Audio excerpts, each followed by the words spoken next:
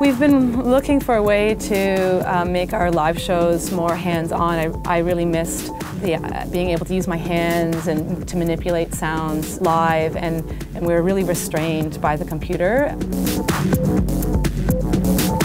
I think my movement into getting interested in the modular was inspired by looking for another way to be able to manipulate sound live, real time, and feel like I was really controlling the sounds that we were making.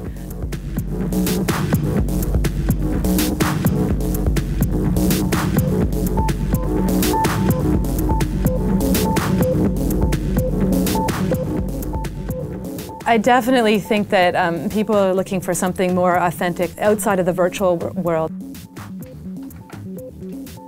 That's in part how I got into it as well too, just being frustrated by being in front of a computer screen and finding that really unsatisfying. And I'm a very hands-on, tactile person, and to feel stuck at the computer, even with a controller to operate it, it feels really limiting, and I wanted something that was a bit more raw to use and had different possibilities for the sound, the range in the sound as well too.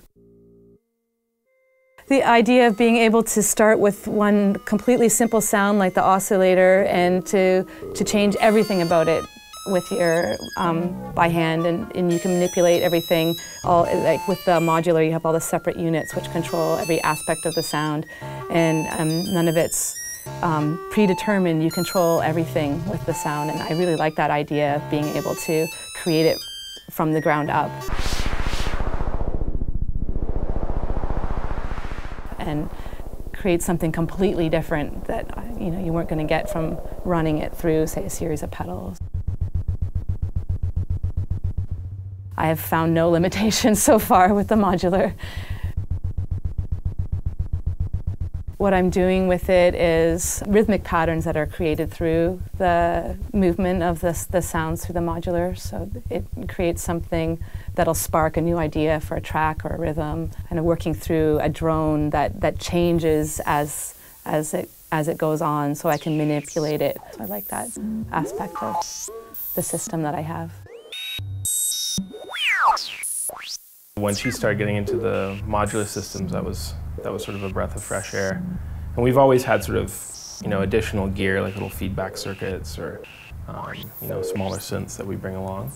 But adding that to the studio and adding it to the live show has been really good, and bringing back that kind of physical element. When I bought the modular, the idea was I want to have this to play with live. So I sort of set out in my mind, okay, I'm prepared, I have to be prepared to take this thing with me, and so kind of building a case that was going to be suitable to take on flights and be prepared to maybe lose a couple of modules.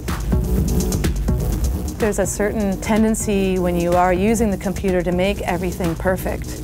And when the modular is brought in, or other external gear, you can't make it sound exactly the same, so you have to work with it. It's more like an improvisation with sort of a rough plan of where we're going to go, and that's so much more fun. Sometimes you run into issues and it doesn't always work out, but when it does, I love being able to work with that live and have that feeling of chance to, like, oh, it might not work out, it might screw up.